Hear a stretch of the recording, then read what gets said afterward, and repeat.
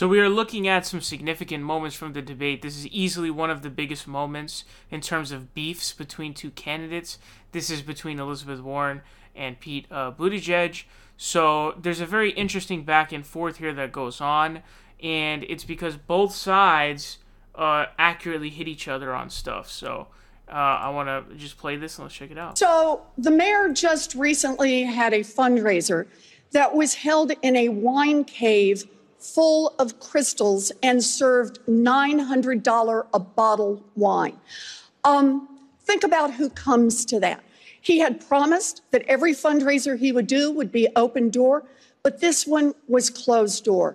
We made the decision many years ago that rich people in smoke-filled rooms would not pick the next president of the United States. Billionaires in wine caves should not pick the next president of the United States. Mr. Mayor, your response. You know, according to Forbes magazine, I am literally the only person on this stage who's not a millionaire or a billionaire. So if this is important, this is the problem with issuing purity tests you cannot yourself pass. That doesn't make any sense, and that's the thing, is first of all, Pete Buttigieg is the youngest one on the stage. I guarantee you at the same age Warren is, he's going to have way more money than Elizabeth Warren does. So he's way younger. He's just on his ascension to making a boatload of money, basically. So he's way younger, and that's the reason why he's not at that point. And he's been a sort of elite posh dude his entire life. But also, those two are not the same things. Getting donations from rich people is not equated by being, having a net. I think net worth of Elizabeth Warren's like $7 million or something like that. Those two things are not equated. That's not how this purity test works. It's about your donors and the people who donate to you is what we're talking about here. We're not talking about personal net worth. So her net worth can be $7 million and not take money from billionaires. That's still possible. So that's not how any of that works. If I pledged never to be in the company of a progressive Democratic donor, I couldn't be up here. Senator, your net worth is 100 times mine. Now, supposing that you went home feeling the holiday spirit, I know this isn't likely, but stay with me, and decided to go on to PeteForAmerica.com and give the maximum allowable by law, $2,800. Would that pollute my campaign because it came from a wealthy person? No, I would be glad to have that support. It absolutely would pollute your campaign, especially when you're doing organized fundraisers with people who specifically have that amount to donate to. We need the support from everybody who is committed to helping us defeat Donald Trump. And this is a losing way. So he's openly admitting, hey, I'm a corporate sellout. That's what he's saying right there. I'm not going to do your bidding. We need to defeat Donald Trump, so I need to become a corporate whore. That's basically what he's saying right there. Definitional, that's what he's saying. And it's total bullshit. And this is a huge reason why I dislike Mayor Pete.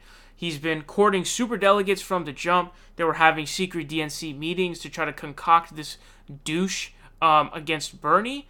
He's very clearly the establishment handpicked candidate who has been courting superdelegates and has been courting these rich, wealthy donors, doing closed-door fundraisers and these ridiculously expensive fundraisers.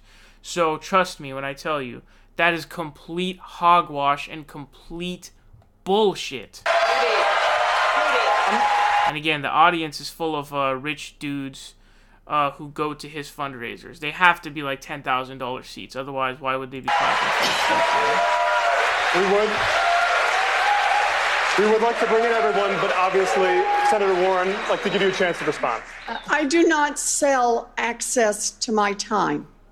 I don't do call time with millionaires and billionaires. Sorry, as of when, Senator? I don't meet behind closed doors with big dollar donors. And look, I've taken one that ought to be an easy step for everyone here. I've said to anyone who wants to donate to me, if you want to donate to me, that's fine. But don't come around later expecting to be named ambassador, because that's what goes on in these high dollar fundraisers. So it looks like this clip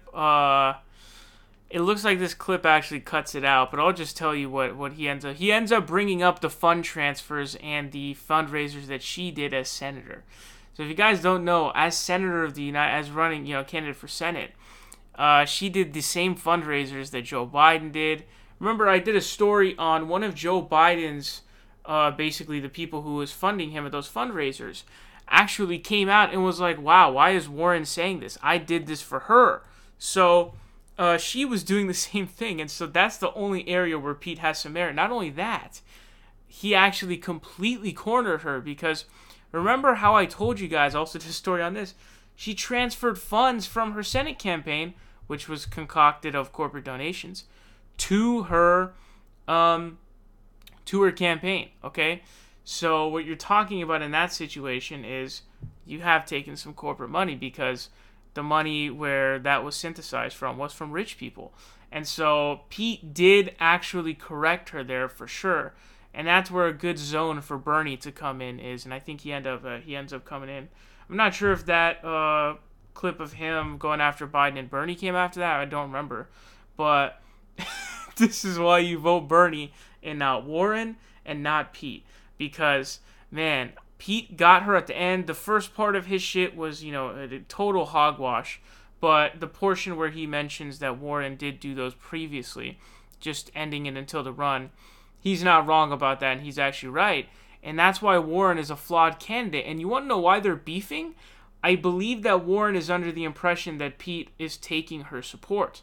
That's what I believe it is. And so I think that they're kind of like, they're kind of fighting, because I think, Warren has definitely ticked down. I mean, she was at 27 points at one point. She's now at 14. So that's like a 13-point drop that you're looking at there. And Mayor Pete went up like 5 or 6 points or 4 at this point. So, I think she's really trying to fight her for that. She's really trying to fight him for those votes. But definitely one of the most interesting, possibly top 3 moments of the debate, just because, there was some serious beef, some substantive beef.